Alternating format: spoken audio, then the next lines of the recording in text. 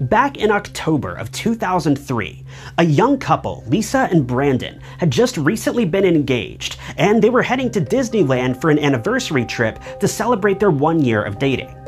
But along the way, instead of going to Disney World, they decided to go on a one-night-only camping trip. They took a truck and camped out in the back of the truck, but at some point during the night, an unknown criminal snuck up on them and shot them both at point-blank range. They didn't steal anything and simply left the scene of the crime. When investigators were searching the crime scene, they found a camera with 3 mysterious photos on it that have never been fully explained. Aside from this, the case remains unsolved.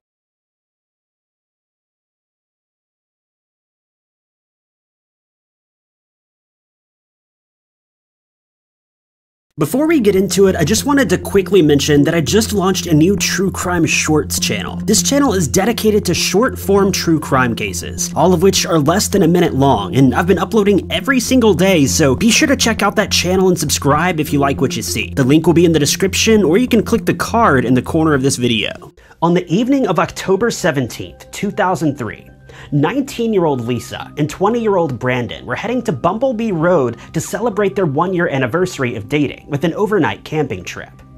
The two had been happily together for a year, and they wanted to celebrate by going to Disneyland, but their plans changed. They decided instead to go on an overnight camping trip for 1 evening only, an hour away from their home in Scottsdale. Brandon, a personal trainer, had needed to meet a client at 9 a.m. the following morning, so the pair decided to make this a quick trip and be back in their hometown by early morning on the 18th. Brandon had been a student at Arizona State University and had plans of becoming a gym instructor and eventually owning his own gym one day. He was loved by all of his friends and his clients.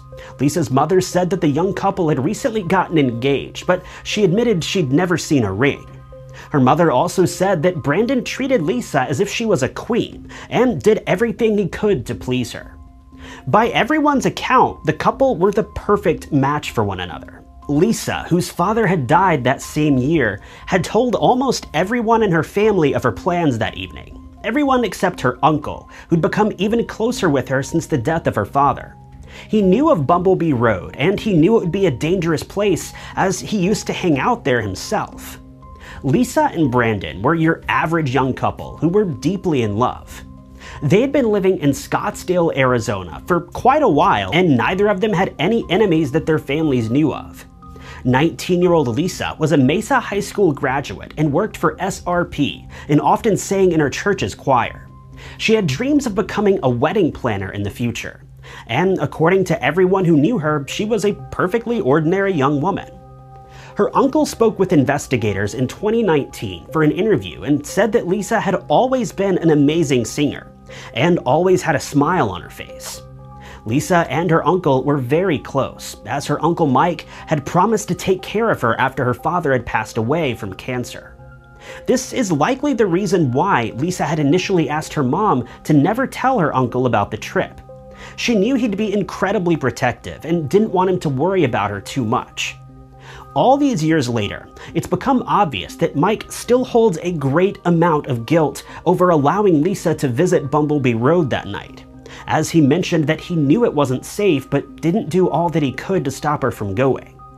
While Mike can't be blamed for this, the horror story that was about to unfold should serve as a lesson to all of us to listen to your relatives and loved ones when they offer advice, even if you don't want to hear it.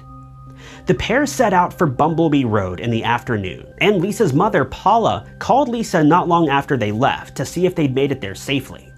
Lisa told her mother that they were not there yet and had many miles to go. This was the last time Paula spoke to her daughter. The next morning, the families of the couple had expected them back, and once a few hours passed, they began to panic.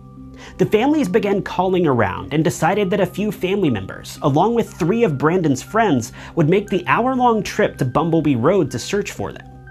At 3:30 in the afternoon on the 18th of October, 2003, the 3 of Brandon's friends came upon Lisa's mother's white Ford F-150, which Lisa borrowed for the trip.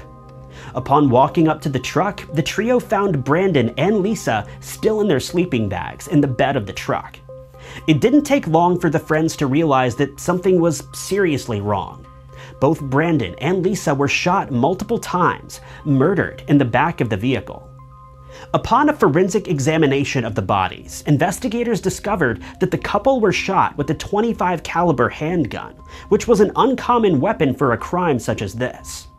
While initially assumed to be a murder-suicide, the police ruled this out when they discovered that the gun was no longer at the scene and had been taken away by the perpetrator. 100 feet away from the truck was a disposable camera that was broken in half. Police felt that the camera was broken and tossed in order to render it useless.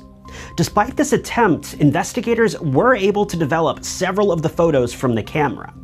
And while almost all of them were of no relevance to the case, the last 3 photos on the camera roll were quite strange, and rather mysteriously they didn't align with the other photos on the reel. In one photo, Lisa is sitting in the bed of the truck on the night of the camping trip. Her legs are bent and open in front of her, and she's smiling. And her eyes are not looking at the camera, but slightly to the side and above the camera. Behind her back is pitch black darkness. While looking at the photo, Paula says that she knows something was wrong. As a mother, she says that she can tell that her daughter was in distress, and while it may look like a happy photo to the rest of us, she feels certain that something had gone wrong when this photo was taken. The second photo is of Brandon, and he's sitting in the same spot as Lisa was in her photo. His legs are also bent and open in a similar fashion. Instead of smiling, Brandon has his arms crossed at the chest, and his face doesn't hold much expression. He has a straight face and is looking directly at the camera. The third photo is the most mysterious of all. It appears to have been taken behind a door frame of some sort, and in the center of the photo, you can see what appears to be a hanging light fixture and possibly a plant underneath. When the family of the victims were questioned, they all stated that they didn't recognize the room from this photo. It's unclear whether this photo was taken before or after the photos of Brandon and Lisa in the truck, and if it was taken afterwards, how that would have happened. If the photo was taken after their deaths, that means that the killer took the camera with them, took a photo whether on accident or on purpose, and then returned to the scene of the crime, broke the camera, and left it there. One of the early theories was that this was one of Brandon's friends who committed the murders, specifically one of the friends who found their bodies. This friend had a strong romantic feeling for Lisa. Both the family and investigators determined that this could be a motive.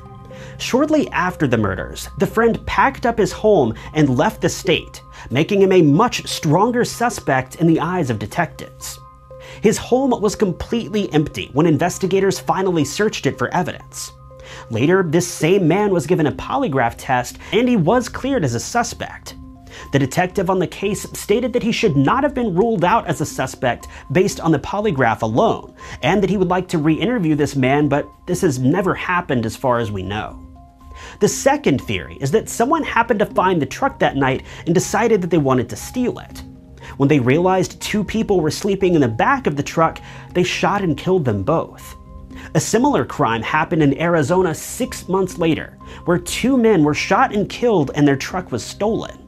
In this case, the killer commits suicide and was not able to be questioned on the deaths of Lisa or Brandon. The mysterious photos that were found on the abandoned camera have never been explained. Whose home was the final photo taken in? And how had the camera been returned to the scene of the crime? To top this off, one piece of evidence that I didn't mention a moment ago was a video camera case that had been found near the crime scene.